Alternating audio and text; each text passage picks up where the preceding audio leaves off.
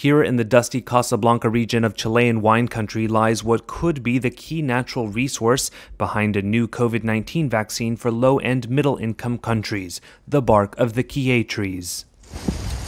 Long used by the indigenous Mapuche people to make soap and medicine, the trees have been used to make a highly successful vaccine against shingles and the world's first malaria vaccine. Now, two molecules made from the bark of branches pruned from older trees in Chile's forests are being used for a COVID-19 vaccine developed by Maryland-based Novavax. The chemicals are used to make a substance that boosts the immune system.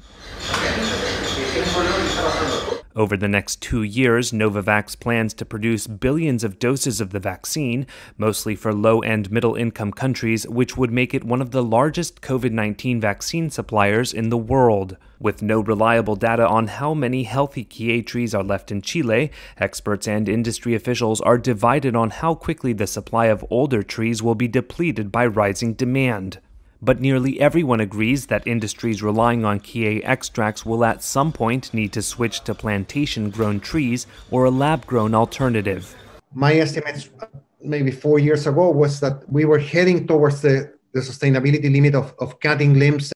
Ricardo San Martin, who developed the pruning and extraction process that created the modern quillay industry, said producers must immediately work toward making quillay products from younger plantation-grown trees.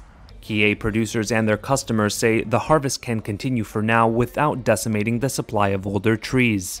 Andres Gonzalez, the manager of Desert King International, Novavax's sole supplier of quillay extracts, told Reuters it is set to produce enough quillay extract from older trees to make up to 4.4 billion vaccine doses in 2022. We feel the responsibility, and we believe that we are up to it. But today we are quite confident that we are capable of producing it. A relatively small volume of quillay extract is required to make vaccines, just under 1 milligram per dose, but the supply is stretched by the demand from other industries.